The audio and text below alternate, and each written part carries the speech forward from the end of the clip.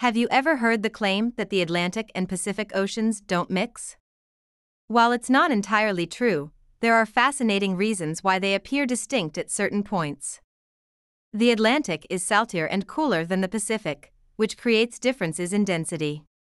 This results in the two oceans flowing at different layers when they meet.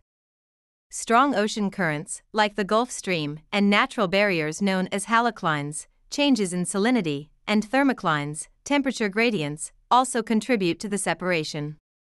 At places like Cape Horn, you might even see a visible boundary due to these differences.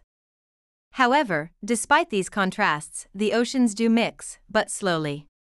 This gradual blending, combined with varying water temperatures and salt content, creates the illusion that they remain separate when, in reality, they are constantly interacting beneath the surface. So, while they seem divided at first glance, the